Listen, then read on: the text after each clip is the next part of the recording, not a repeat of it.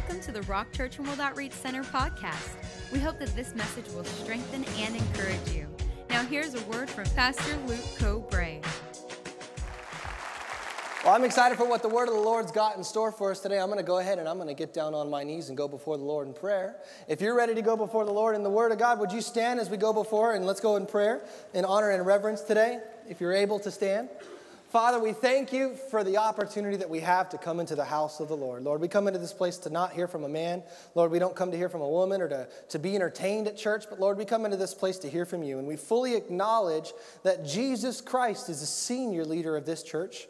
So, Father, we ask that your Holy Spirit would speak to us today, to minister to us, to plant a seed into our lives, the seed of the Word of God, that it would grow and bear much fruit and flourish in our lives. We thank you that you would bless us, your church, and your people. Lord, we don't see ourselves as better than anybody else, but as co-laborers in the body of Christ. So, Lord, the blessings that we ask upon ourselves, God, we ask that you would bless the other churches around the Inland Empire and across the world that are preaching and teaching the wonderful gospel of Jesus Christ. Lord, we thank you for our Catholic brothers and sisters and our Adventist brothers and sisters, our Baptist and Methodist and Lutheran brothers and sisters, our Episcopalian brothers and sisters. Lord, I thank you for our Pentecostals and Charismatic brothers and sisters. Lord, I ask that you set your hand upon Harvest Christian Fellowship, on Emmanuel Baptist, on Ecclesia Church. Father, I thank you that you set your hand upon Sandals in the Grove and Crossroads and Oak Valley, Abundant Living. Lord, churches all across the Inland Empire and all around the world, the Way World Outreach Center. Father, we thank you that you bless our brothers and sisters, Lord. We are all truly many members of one body, the body of Christ, working and serving together to build the kingdom of God. And we thank you that there'd be a great and plentiful harvest here in the Inland Empire as well as around the world. And Lord, we ask that all the glory, all the honor, and all the praise goes to you. And we glorify you in Jesus' mighty name. And we all said, Amen. Well, as you're being seated, why don't you go ahead and grab your Bible, go ahead and open it up to the Word of God. Let's open it up to the book of Hebrews. If you're just joining us today at the Rock Church and World Outreach Center on Sunday mornings, what we do is we go line upon line, precept upon precept. The Bible was written that way, so we study it that way. And here we find ourselves in the book of Hebrews.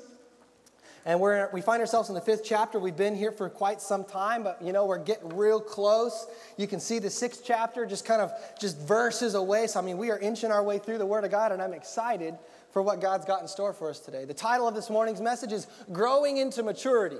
Here we find ourselves in Hebrews in the 5th chapter, and we're talking about the past couple of weeks. We've talked about the subject or the idea of our hearing, and we'll see this in just a moment. The writer of Hebrews talks to the church. Even though this letter was written thousands of years ago to the church, it's prevalent for you and I today to get this into our lives, to apply this to our lives, to study and to operate in the things of God.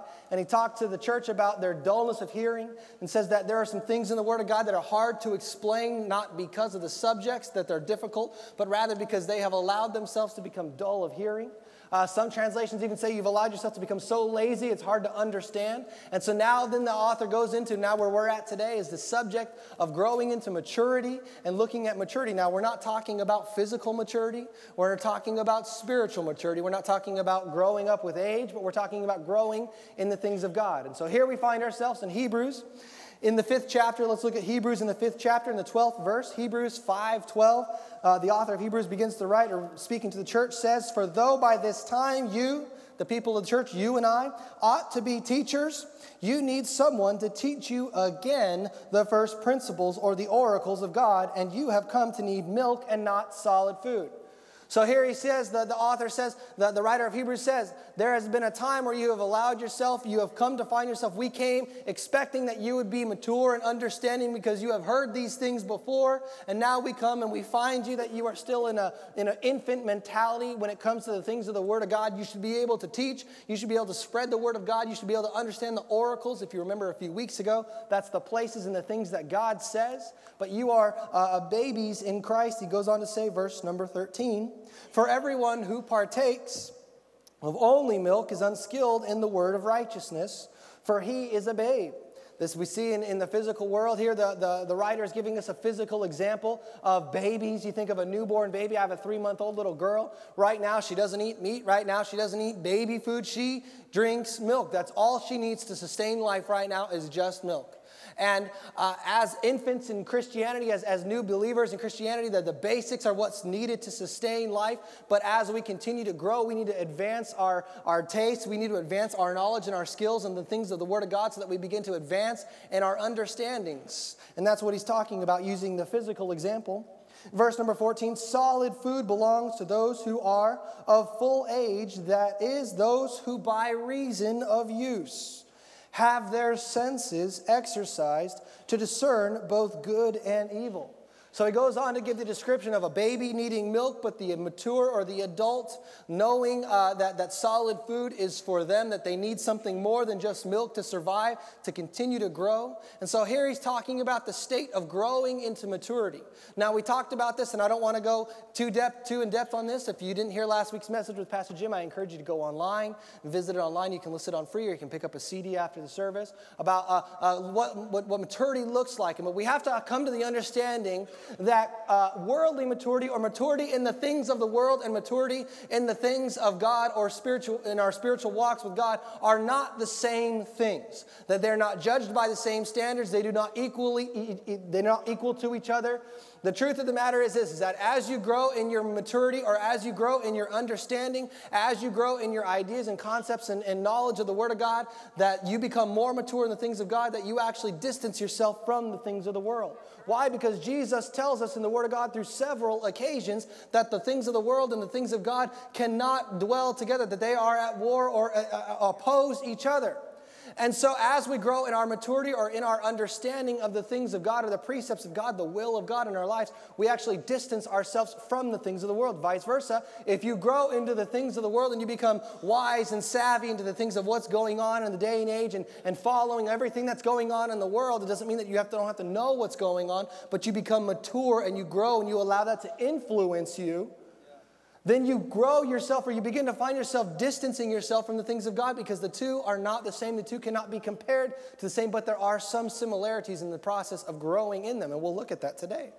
We talked about this last week, that the definition of spiritual maturity or godly maturity is simply this, is that when you begin to operate in the things of the Lord. That is the idea, or the definition of godly maturity, is that when you begin to operate in the things that God has for us, understanding that God has a will for us, understanding that we need to look and reflect more like Jesus Christ.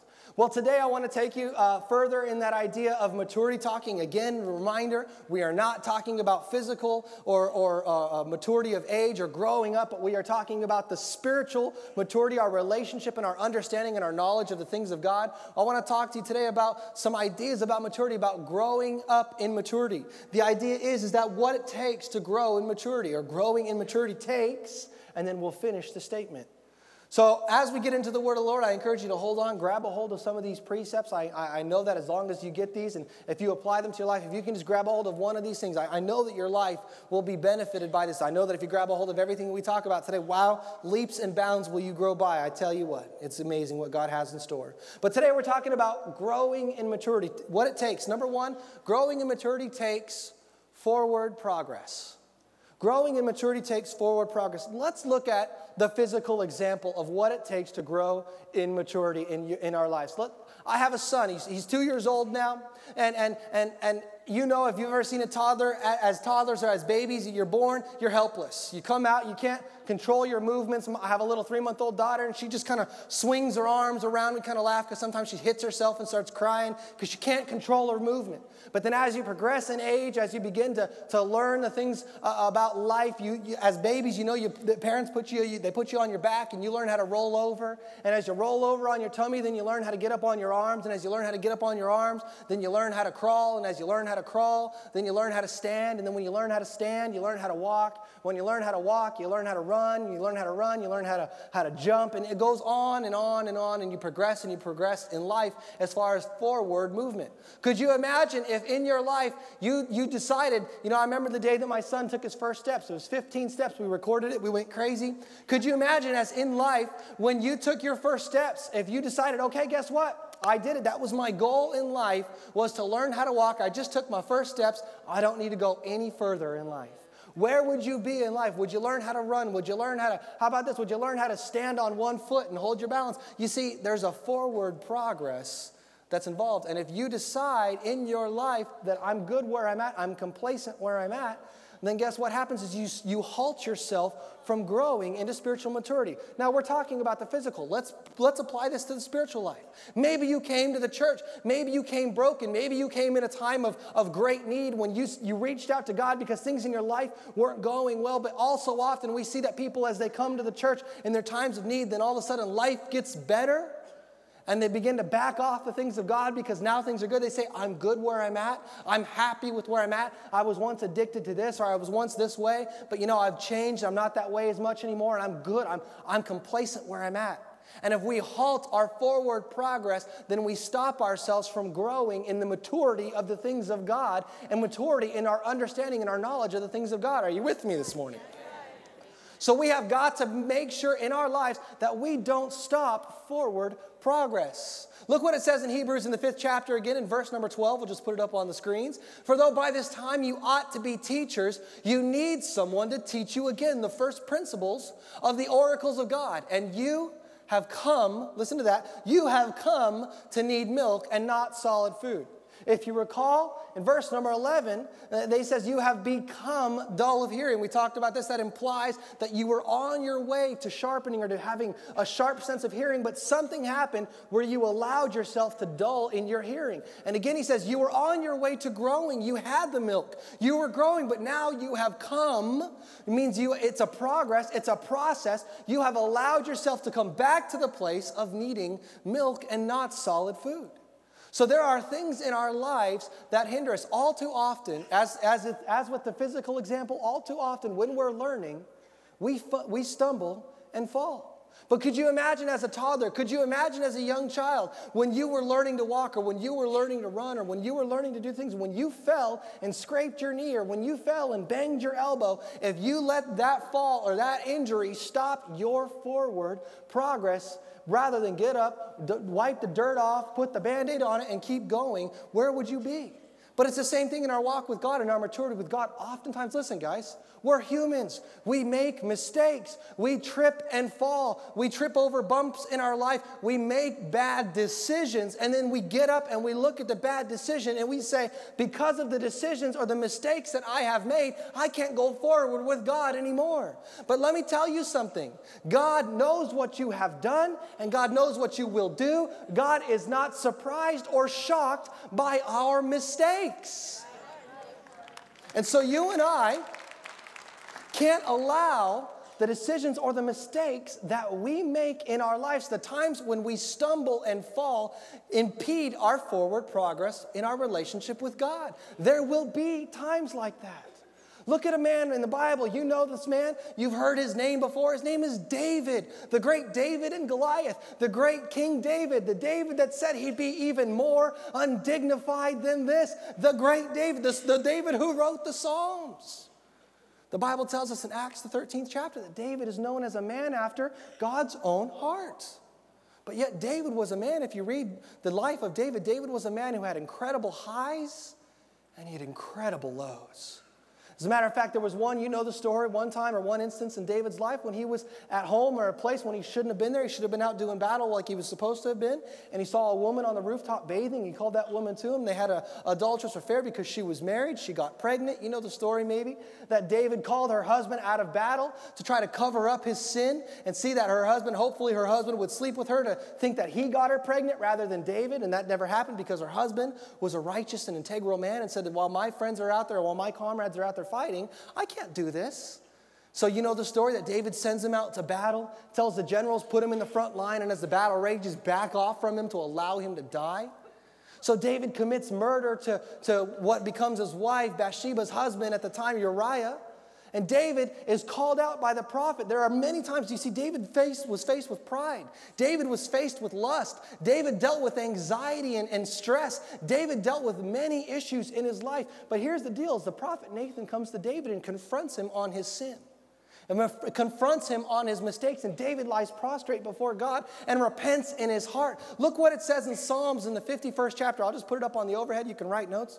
Go read it later if you'd like to. This is the psalm that David writes as Nathan, or after Nathan has confronted him, the prophet has confronted him from his sin. And this is just a part of that psalm. And he says, make in me, this is David's cry to God, create in me a clean heart, O God, and renew a steadfast spirit within me. You can sense the spirit of David's repentance. Verse number 11 goes on to say, do not cast me away from your presence, and do not take your Holy Spirit from me. Verse number 12, it says, restore to me the joy of your salvation and uphold me by your generous spirit. Moving on, it goes on to say, then I will teach transgressors your ways, and sinners shall be converted to you. Remember, we were reading that you should be teachers, but you need milk. And here David makes a mistake, but he says, God, I'm going to take the mistake that I've made. Forgive me. Please don't leave me. Restore me back to what I was. I understand that there are consequences for my mistakes. This is the world that we live in, where we sow what we reap. Therefore, there are things that I have sown that I have to reap the consequences of. But God, create in me a clean spirit, and I will take the mistakes that I have learned and apply them so that other people will not make those mistakes.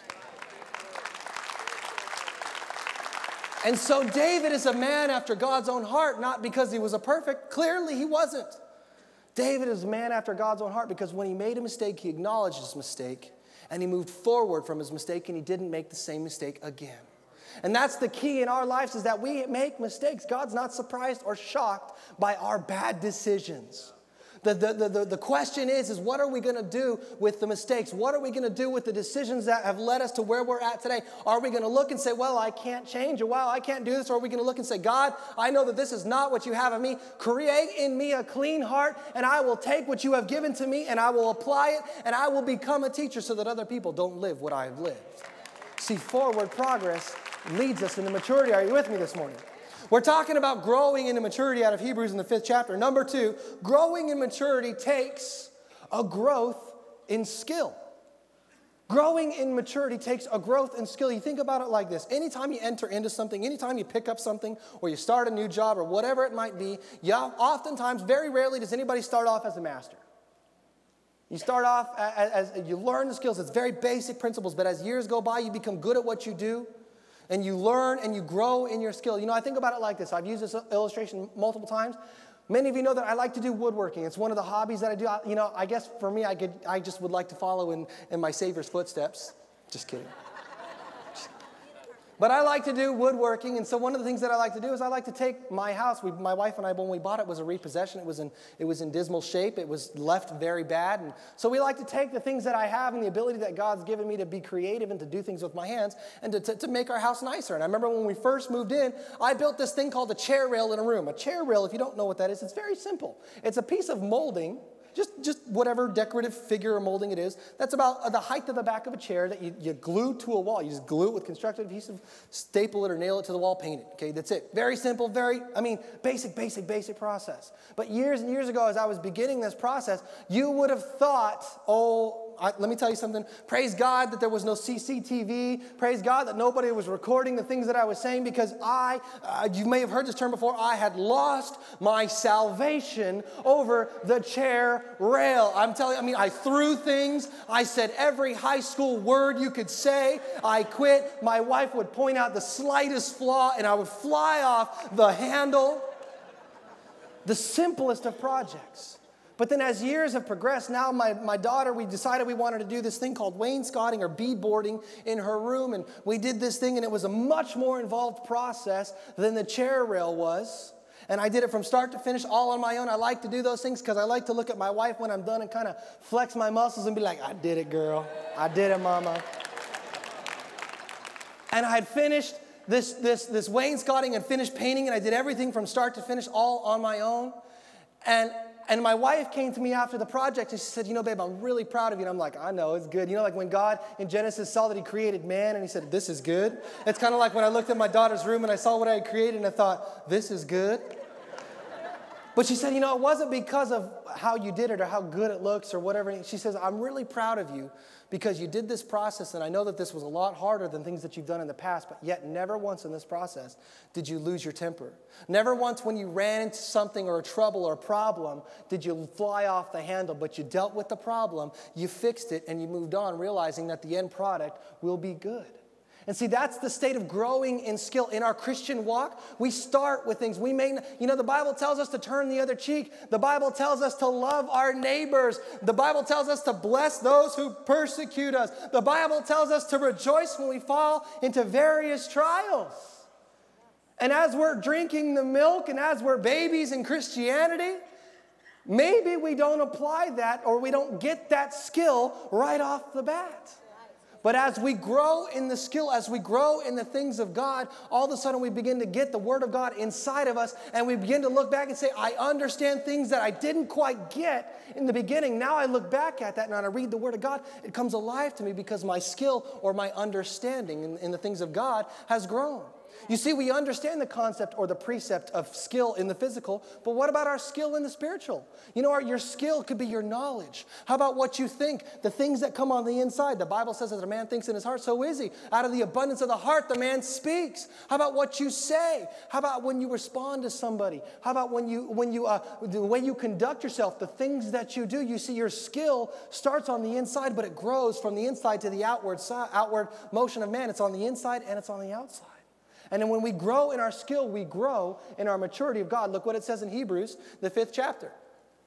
For everyone who partakes only of milk is unskilled in the word of righteousness, for he is a babe. The word of righteousness, the Amplified Bible says the doctrine of righteousness. The teachings, the New International Version calls it the teachings of righteousness. You see, they are unskilled in what it takes or what the Bible says a righteous person ought to be like. A person that is in right standing with God, like we talked about last week, a person that becomes a reflection of Jesus Christ. The more we grow in our skill, the more we realize that we can be a reflection of Jesus Christ. The more we grow in our skill, the more we realize that we can do the things that Christ told us that we could do. But it takes a growing in skill. It takes a dedication to learning. Paul the Apostle speaks to the church in Colossae, in the book of Colossians. The Bible tells us, I love the New King James version of the Rock Bible. In the beginning of the Bible, in the beginning of every book, there's a little excerpt or a commentary about the word. And as I was studying, it said the church of Ephesus is the reflection or the example of the body of Christ. The church of Colossae, or the church to the book of Colossians, is the example of the church of Christ because they've got it. They're doing good in what they're doing. So Paul the Apostle writes to them in the 1st chapter and exhorts them. And look what he says in verse number 9. Hearing about their growth and hearing about their spirit, he says, for this reason, since the day we heard of it, we do not cease to pray for you and ask that you may be filled with the knowledge of his will in all wisdom and spiritual understanding. You see, knowledge, skill, wisdom. You be filled with the will of God. Look what it says in verse number 10. For that you may walk worthy of the Lord, fully pleasing him, being fruitful in every good work and increasing in the knowledge of God. See, Paul's prayer, Paul's exhortation to the church was, I'm so glad to hear that you're growing. I'm so glad to hear of the Spirit of God that's inside of you. And I pray that even though you're growing, that you get more of the Word of God in you. I pray that you get more of the Spirit of God in you. I pray that your knowledge of the precepts and the will and the thoughts of God, the character, nature, and attributes of God grows inside of you and that you increase, that you bear more fruit. So knowledge or skill takes a dedication to learning. Skill takes stepping out in faith. Skill, growing in skill, growing in your knowledge takes a stepping out and trying new things. It takes studying. It takes reading. Let me encourage you. I'm a big fan of books about concepts and precepts of the Word of God. But let me say this to you, that while I'm a big fan and I myself have been made it a point to read more books about the Word of God, don't stop solely upon the books of the Word of God. Why? Because you will grow in the skill of reading commentary rather than reading the Word. So books are good, books are helpful, and I don't want to decrease or devalue anything of that nature. They're good, and you need to do that, but don't let books be the only source of your knowledge or your skill, but rather the Word of God in your life. So grow in the skill, grow in the knowledge. It takes a stretching. It takes stepping out. Maybe you need to grow in faith. Maybe you need to grow in your trust for God in your finances or for in your life or in your prosperity. Whatever it might be, you need to learn to grow. Grab the Word of God and learn it. Get it in you. Study it and grow in the skill so that you can look back and see, wow, I have grown in my spiritual maturity. Amen? One more for this morning. Can we do one more? Can you guys handle one more for this morning? We're talking about growing into maturity. Last one for this morning. Growing into maturity takes, number 3, using what is learned. Growing into maturity takes using what is learned. Let me give you this really, really simple, really practical application. Book smarts versus life smarts. You know, you can study. You can read all about, you can know exactly how to fly a 747 because you read the manual, because you read other people's experiences, but until you get behind the joystick of the airplane and you see all the billion buttons that are in the cockpit of the airplane, until you apply it to your life, you really don't know how to do it. How about this? Faith in theory versus faith in practice.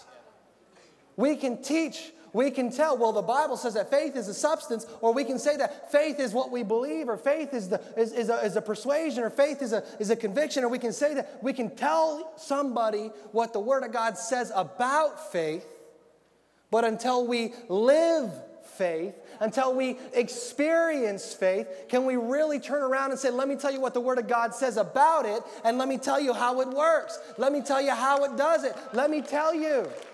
You see, so there's more than just the knowledge or no more than growing in skill. Christianity is not simply an internal process.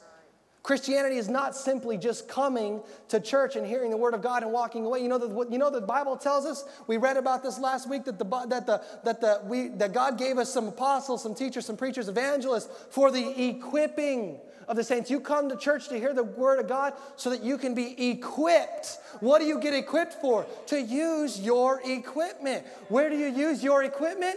In your life. So spiritual maturity comes from applying or using what you have learned. Look what it says in verse number 14 of Hebrews. Verse number 14, it says, solid food belongs to those who are full of age. You read that and you think, well, they're talking about age. You read that and you think solid food belongs to people who are advanced in their understanding. They've lived a long time. That's common sense. You see, that's worldly maturity. That's physical maturity. But look what he doesn't stop at that. He says solid food belongs to those who are full of age. That is, he goes on to say, that is, I'm going to explain what that statement means. That is those who by reason of use have their senses exercised to discern both good and evil. See, so solid food is not simply in the physical. It comes to somebody who's older, somebody who's grown in their understanding, somebody who's become developed. But solid food spiritually, the precepts or the advanced concepts of God, the ability to spread what you have been given to somebody else, comes not from age, but from taking what you have heard, applying it to your life, and now you can go and spread it to the Word of God. You know, the Bible tells us in 2 Corinthians, it's not on the overhead, in 2 Corinthians in the first chapter, the Bible tells us that God is a God of comfort, that we can ask God for comfort in our time of need. But he doesn't stop there. As Paul exhorts the church, he says that you would have comfort so that someday you could give the comfort that God gave to you to somebody else who is in need of comfort. You see, that's the process of spiritual maturity. You get it? Oh, Lord, I need you to pray. I need prayer. I need prayer. I need prayer in my life. Oh, my life's falling apart. But someday your life through spiritual maturity will not be falling apart, and you can begin to pray and teach and spread the love of God to others in your life by applying. Spiritual maturity is so essential for our walks with God. Look what it says in Luke, the 8th chapter, and we will finish actually with this. Luke in the 8th chapter. Luke in the 8th chapter, Jesus is giving us a parable. It's called the parable of the sower. As you're turning to Luke in the 8th chapter, we'll pick up on the overheads, verse number 11. But let me read to you just quickly the parable that Jesus speaks of. Verse number 5 in the 8th chapter, Jesus says, a sower went out to sow his seed. And as he sowed, Some fell by the wayside, the seeds, and it was trampled down, and the birds of the air devoured it. Some fell on the rock, and as soon as it sprang up, it withered away because it lacked moisture. Some fell among thorns, and the thorns sprang up with it and choked it.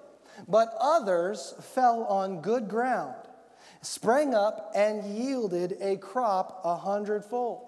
So Jesus gives us 4 practical, physical examples of a seed planted. You know, if you've ever planted grass or you've ever planted a garden or a plant, you know that if there's a rock, especially in California where I live in my house, there's a riverbed rocks that are shallow in the ground, and as the grass gets, or the temperature warms up, the rocks warm up and they begin to wick the moisture out of the grass, and I see dead spots in my lawn. And there's certain things in cultivation areas of the soil that if the soil isn't prepared right, the seed or the plant can't flourish. And some people like to focus on the mathematics, saying that 75% of this is sitting. I don't want to get into the mathematics of this, but look what Jesus, as he explains this parable to his disciples, because they looked at him and they said, we don't get what you're talking about, Jesus. Look, as he describes this parable, look at what he says. And he says, verse number 11, now the parable is this. The seed is the word of God. Those by the wayside are those who hear, and then the devil comes and takes away the word out of their hearts, lest they should believe and be saved. But the ones on the rock are those who in their heart receive the word with joy. And these have no root, who believe for a while, and in the time of temptation fall away. Verse number 14, now the ones that fell among the thorns are those who, when they have heard the word, go out and are choked with cares, riches, and pleasures of life, and bring no fruit to maturity. But the ones that fell on good ground are those having a good and noble heart, keep it and bear fruit with patience. You see, here's an interesting example, as Jesus gives us 4 examples of the condition of man's heart. Of the 4 examples, all 4 examples heard the word of God. All 4 of them, the seed was sown. Somebody planted it in their heart. But look at what it says. It says, one of them, the devil came and took from them out of their heart the seed that was sowed. The birds, he uses the example, the birds came and ate the seeds, or the seeds were trampled on the ground. It says in verse number 12, those by the waysides are when they hear, the devil comes and takes the word out of their hearts. The second example is when they hear it with joy. Praise God, I got saved. Hallelujah. But then it goes on to say, who believe for a while and in the time of temptation fall away. These are the ones that they get into this euphoria belief of Christianity, that when I get into Christianity, when I get into this, that life is going to be all fairy tales and rainbows and the sun's going to shine every day and that nothing bad will ever happen to me ever again. But the truth of the matter, guys, is that we live in this world. We live in an imperfect world. Yes, we have the blood of Jesus Christ that covers us. Yes, we have a greater calling. But the truth is that the Bible says that we will endure hard times. Jesus says that the world hated him, and if they hated him, they'll hate us. But be of good cheer, remember his exhortation, because he has overcome the world. But if we buy into this belief that Christianity is all just happiness and I feel good now, or I came and I was in need of God and I got the things of God and I feel much better because I was in such a need, but now I'm happy, I don't need anymore. The Bible says then life comes, or temptations come, and they have no root because they haven't dug deep, because they haven't developed spiritual maturity, and they fall away. The third example is those that come and they're planted and the weeds grow and they're choked by the cares of this life. They're choked by the riches. They're distracted. They grow up and they say, great, this is good, this is wonderful. But as they grow into the things of God, they realize that there are things growing to their left and to their right. They begin to look into the left and the right. They focus on the things of the world. They focus on the career more than God. They focus on the success more than God. They focus on the outside more than the things of God on the inside. And they get distracted by the cares and the pleasures of this world. And they bring no fruit to maturity, it says. And then there's the good and noble heart, the spiritually mature ground. You think about it, they cultivate the ground. What do you do as a farmer, as somebody who plants? You put into the ground. You make sure that there's the nutrients in the ground. You stir up the ground. You make sure that it's not hard. You make sure that it's not rocky. You make sure that there's not things that are going to come, and you weed your garden bed, or you put fertilizer in that. And that is right there spiritual maturity. Why? Because you're sowing into the ground, being your heart, your life, the seed as it gets planted, because you have a good and noble heart, the spiritual mature that says, you know what, God, your word is important. God, what you say is more important. God, what you want me to do is more important than what I want to do. God, your will over my will. God, your plan over my plan. The spiritually mature, the noble and good heart bears fruit. You remember what it said in Hebrews? It said that they would discern by reason of use, having exercised their senses, they'd be able to discern both good and evil, the noble and the good. The mature heart was able to look at life and say, you know what? This is the attack of the enemy, and I know how to deal with it. Why? Because I've grown in my skill. This is not of God. That is of God. I'm going to follow the path of God. And by reason of use, by growing up in the things of God, by growing in your skill for the things of God and applying them to your lives, you will be able to see and discern what is of God and what is not of God. You see, the enemy, the devices, the Bible says, be sober, be vigilant. For the devil walks about like a roaring lion, seeking whom he may devour. You know, in the Bible, you don't see places where the devil shows up with legions of demons saying, hey, give it to me, or you surrender to me, or you're going to die. But rather, you see illustrations like Adam and Eve in the garden where the devil comes and plants a seed and says, oh, you're not going to die, your eyes will be open. Or Jesus, when he's in the temptation, says, if you're the Son of God, won't God rescue you if you throw yourself over this cliff?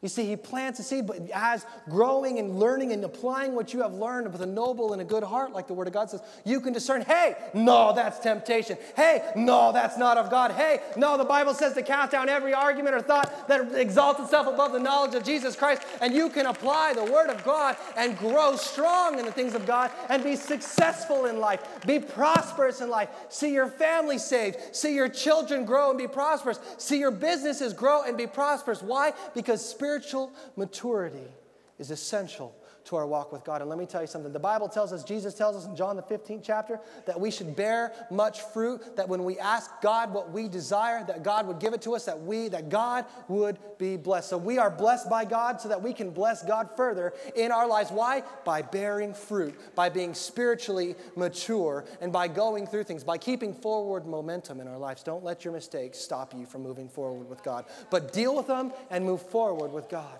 Grow in skill. Get into the Word of God. Listen to the Word of God. Listen to the things of God. Get some commentaries. That's good, but read the Word of God. And finally, apply. Use what you have learned in your life and see and watch yourself grow in spiritual maturity. See, it's baby steps. You won't even realize that you're growing until you look back and face an issue that you've already faced once before and look, man, I handled this totally different. It's all up to us. The decision is ours whether or not we want to grow in spiritual maturity. Did you guys get something out of the Word of the Lord this morning? Hey, there's one more thing I want to do. I want to ask everybody, please remain seated. Thank you for those of you who stayed. For those of you who left, we have speakers in the bathrooms and in the hallways and in the foyer and everywhere you're at. I want to encourage you, listen up. You need to hear this. I want to ask you a question. Let me ask you this question. You answer it within your heart. Give me just a moment more of your attention. If you were to leave this place and you were to die, hypothetically speaking, would you find yourself in heaven or would you find yourself in hell? It's a relatively simple question, but nobody's going to know the answer except you and God. Why don't we go over some of those answers that maybe you've had in your heart? It'd be a travesty for us to come together and hear the Word of God, sing praise and worship songs together, and not give you the opportunity to examine and determine your eternal outcome with God. So why don't we look at some of those answers? You might have said, Pastor Luke, if I was to die, I hope I get to heaven. Pastor Luke, I sure want to get to heaven. I think I'm going to go. Did you know that nowhere in the Word of God will you find that you can hope, that you can think, or that you can want or desire to get to heaven, and because that's the case, that you're going to get there? That nowhere in the Word of God will you find that God will look upon you because your genuine desire to get to heaven and say, well, they wanted it bad enough, I'm going to let them have it. Nowhere in the Word of God will you find that you can't get to heaven because you think so. You can't get to heaven because you want to. You can't get to heaven because you desire to get there. There's more to it than that. Did you know you can't get to heaven because you weren't raised as a Buddhist, as a Hindu, or as a Muslim, or any other type of world religion? So you might think that, well, that must mean I'm a default, or by classification, I'm a Christian. Nowhere in the Word of God does it say that you can get to heaven because you weren't raised one way or the other. Therefore, by default or by classification, you're going to get to heaven. You can't get there that way. It's not that way. You won't find it in the Word of God. Nowhere will you find that. You know, you might even say, well, but Pastor Luke, I was baptized as a baby. My parents took me to Sunday school or Sabbath school or catechism classes as a child. I went to church on Christmas and on Easter. My parents told me all my life that I was a Christian. Doesn't that mean that I'm going to get into heaven? Did you know nowhere in the Word of God will you find that because you're baptized or christened as a baby that you're going to get into heaven? Nowhere will you find that because you attended Sunday school or Sabbath school or catechism classes, or because you went to church on Christmas or on Easter, because you're sitting in service today, that you're going to get yourself into heaven. Nowhere in the Word of God. Did you know nowhere in the Word of God, because you call yourself a Christian, or because your parents told you you were a Christian, or because your parents told you that your family was a Christian family, mean that you are going to get into heaven? Nowhere in the Bible does it say that because you've given yourself a title that you're going to find your way into heaven. That's like saying you go sit in your garage and call yourself a car. At no point will you ever become a car because you told yourself you're a car. See, there's more to it than that, and I love you enough, I respect you enough, I honor you enough to not beat around the bush and to not play games, but to tell you the truth about what the Word says. You see, the bottom line is that it's God's heaven. The only way to get to God's heaven is God's way. You know, you can't get to heaven because you're a good person. A lot of people think that, well, good people go to heaven. Did you know nowhere in the Word of God will you find that good people go to heaven? As a matter of fact, the Bible tells us that your good deeds, that our good deeds, according to God's righteousness, are like filthy rags. Nothing we could ever do on our own would ever make us good enough to get into heaven. It's not about the outward, or it's not about the good deeds. You might even say, well, Pastor Luke, I volunteered in the children's ministry or in the youth ministry at my last church. I sang in the choir. I have a card in my wallet that says I'm a member to a church. Doesn't that mean something? Do you know nowhere in the Bible does it say that because you volunteered in the children's ministry, in the youth ministry, or because you sang in the choir or carried the pastor's Bible or became a member of a church or an organization, that means that you're going to get into heaven? Nowhere will you find that. There's more to heaven than just your actions. As a matter of fact, a man by the name of Nicodemus was having a discussion with Jesus in John, the 3rd chapter. You can read it for yourself. They were talking about eternal life, and they were talking about heaven. And the Bible describes to us that Nicodemus was of the Pharisees, a leader of the Jews. What that means to you and I is that Nicodemus was a spiritual leader of his time, that he was like the equivalent of our day and age, a doctorate or a PhD in theology. Nicodemus served in the church. He taught in the synagogue. He gave to the poor. He said all the right things. He did all the right things. Nicodemus had memorized scriptures. And yet, as Jesus and Nicodemus are talking about eternal life, you would think that Jesus would say to Nicodemus, man, you just keep on going. You just keep doing the good works that you're doing, and you'll find yourself in heaven. But Jesus says to Nicodemus, the only way you can get into heaven is to be born again. You've heard that term. Hollywood, popular culture, society may have made a mockery, may have made that or dragged that term through the coals to make you think that it means radical, crazy, out of control, or weirdo Christianity. But let me tell you something. I don't care what Hollywood says. I don't care what society says. The term born again from the beginning of the Bible to the end of the Bible, in the eyes of God, has always meant the same thing. And here's what it is. It means that you've given God all of your heart and you've given God all of your life. You see, it's an all or nothing relationship with God. It's not about your mental assent towards Him. It's not about your carnal knowledge of who He is. You know, the Bible tells us that the demons in hell know who Jesus is. The Bible tells us that the devil himself can quote scriptures. Therefore, you would think that if it was about your knowledge, they might find themselves there. But guess what? They're not going to heaven, because it's not about your mental assent or your carnal knowledge of who He is. It's about all of your heart. It's about all of your life. It's an all or nothing relationship with God. Let me prove that to you in the book of Revelation, the last book of the Bible. Jesus Christ is speaking to the church, and He says, when I come back, I better find you hot or I better find you cold, because if I find you lukewarm, I will vomit you from my mouth. Wow. And what Jesus Christ is saying is that lukewarm Christians are not real Christians and will be rejected and ejected from the kingdom of God. What does lukewarm mean? You think of lukewarm in the terms like this. It's like a warm soda on a hot day. It just doesn't do the job. In terms of your relationship with Jesus Christ, you're a little bit in, you're a little bit out, you're a little bit up, you're a little bit down, occasional church attendance, token prayer. Hey, maybe you got a Jesus tattoo sometime in your life, or a cross or St. Christopher around your neck, but you're not living wholehearted for God. You're not wholehearted against Him either, but you're riding the fence. And Jesus says, if that's you living lukewarm, you are deceived, you are tricked in thinking that you're going to make it into the kingdom of God. Well, then how do we get to heaven? You know, we can't get to heaven your way. You can't get to heaven my way or some well-meaning church committee's way. The only way you and I can get to heaven is God's way. It's God's heaven, it's God's way. And Jesus Christ says this. He said that He is the way, the truth, and the life, and no man goes to the Father except through Him. So today, let's do it God's way. And here's what I'm going to do. In a moment, I'm going to count to 3. I'm going to go 1, 2, 3. I'm going to smack my hand on the Bible just like this. Bang! When I smack my hand on the Bible real loud, just like that, I want to give you the opportunity to acknowledge that you want to give Jesus Christ all of your heart. You want to give Him all of your life. You say, what I'm going to ask you to do is pop your hand up. I'll see it, I'll acknowledge it, and put it right back down. You say, Pastor Luke, I just don't think that I can do that. You see, you got to do that. You got to go before men. Jesus says, if you confess me before men, I'll confess you before my Father. If you deny me before men, I'll deny you before my Father. And what you're doing by the raising of your hand is you're acknowledging, Pastor Luke, I want to give Him all my heart. Pastor Luke, I want to give Him all my life. Say, I don't know, Pastor Luke, I'm just going to be embarrassed. The people I came with, they're going to know where I'm at. They're going to know where I stand. Listen, you might be embarrassed, but get over it. Wouldn't it be better to spend a moment of embarrassment right now than an eternity in hell because you couldn't move forward for God and make forward progress in your relationship?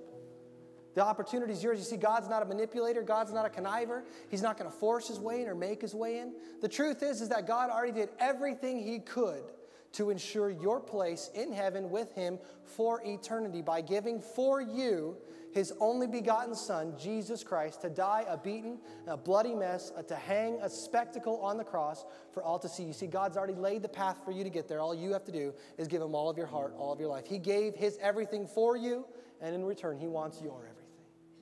So who should raise their hand in just a moment if you've never given Him all of your heart? You've never given Him all your life. In a moment, get your hand up. I'll see it. I'll acknowledge it. Put it right back down. Who should raise their hand? Maybe you're not sure. Hey, maybe you did this at a Billy Graham crusade or a Harvest crusade, but you never really followed through with it. If that's you in this place, get your hand up. I'll see it. I'll acknowledge it and put it right back down. We'll go forward from there. Who should get their hands up? If you've been living lukewarm, doing your own thing instead of God's thing, if you've been running from God instead of to God, today, let's make this today. You make forward progress and you start moving forward and go hot in your relationship with Jesus Christ and ensure your place in heaven for eternity, leaving hell behind. If that's you in this place, get ready. Hands are getting ready to go up. If you're watching online or you're watching on the TV, whatever it is, wherever you're at, if you're in the foyer, if you're at home, or if you're in the Love Rock Cafe, when I count to 3 and I smack my hand on the Bible, if that's you, you get your hand up. If you're in this place today, get your hand up so I can see it. I'll acknowledge it. I'll put it right back down. And let's move forward in your relationship today. Don't miss out on this opportunity. Today is the day of your salvation. Don't leave this place without making sure. Let's change destinies together today. Here we go. I'm going to count to 3. If that's you, get ready. Hands are getting ready to go up all over this place. Here we go. Ready? 1, 2, 3. Let me see your hands in the place today. I see you. 1, 2, 3, 4. I see you. 5. I see you right there. 6. I see you back there. 6 wise people. 7. I see that hand. 7 wise people. Anybody else? If you got your hand up, I see ushers pointing over here. 8. All right, I see you. Right over where give me a little wave. I see you right there. 9 wise people. 10, I see you right there. 11 back in the back. Praise God. 11 wise people. 12, I see you back there. 12 wise people. Number 13, number 14, number 15. You say, man, I wonder if I should. Should I do this today? I see that hand right there. I see that hand. That's 12, 13. 13 wise people. Anybody else in the place today? Say, man, I wonder if I should. Let's move forward for God and let's make forward progress in your relationship. Don't let your past dictate where your future goes. That's God's responsibility. Give your heart, give your life to Jesus Christ today. Anybody else in this place? You say, Pastor Luke, I feel like you're pushing. I feel like you're pressuring me. Don't you know that the devil, I see you right there, number 14. Don't you know the devil's pressuring you to keep your hand down? I see you, number 15. You got to be thankful that somebody loves you enough, respects you enough to fight for you, to get your hand up. Come on. If that's you in this place, get your hand up. Say, now, I wonder if this guy's going to ever shut up. Get your hand up and I will. Come on. Anybody else in this place today? Anybody else? 15 wise people, 15, 16 wise people. Anybody else in the place today? Well, let's praise God for 15 wise people. Hallelujah.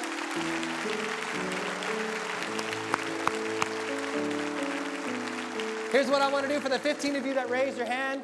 For the 5 others, for the 20 total that didn't raise your hand, if you are serious about this, you said you want to give Him all your heart, you said you want to give Him all your life, we want to help you. Let's change destinies together.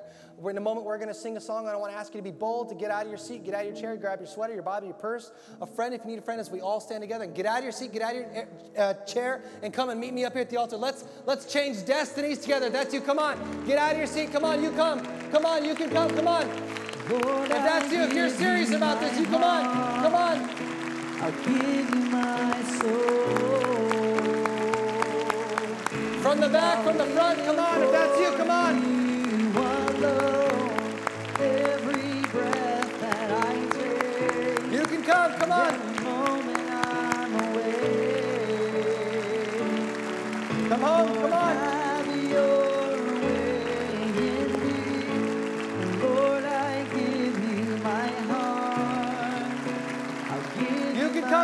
like, get out of your seat. Get out of your chair from the family rooms, wherever you're at. You can come. Every breath that I take, and every moment I'm awake. Well, praise God, you guys came. Hey, listen, today is a new day. You're not going to a funeral. You're going to a birthday celebration. Today is the first day of the rest of your life. So here's what we want to do. I want to introduce a friend of mine to you. This is Pastor Joel, like Noel, but Joel. Pastor Joel is going to take you right over there. Nothing weird goes on. He's going to lead you in a prayer. You don't get saved by raising your hand. You get saved by asking Jesus Christ to be the Lord and Savior of your life. So we're going to help you with that. We're going to get some free literature into your hands to help you get strong in the ways of the Lord, to help encourage and build you up. And we're going to do one more thing. We're going to give you a friend. We give away friends here at the Rock Church and World Outreach Center. We call them spiritual personal trainers. You go to the gym, you see a personal trainer to make sure that you're building the muscles, make sure you're not wasting your time. A spiritual personal trainer is a friend that will meet with you before service. They'll get you a cup of coffee or something right there at the Love Rock Cafe. They'll teach you some things about the Word of God for a couple of weeks here at the Rock Church and World Outreach Center to build you up, to get you strong, to start you on your path to spiritual maturity so you don't go back to the life that you came from. So if you guys would just go right over there with Pastor Joel.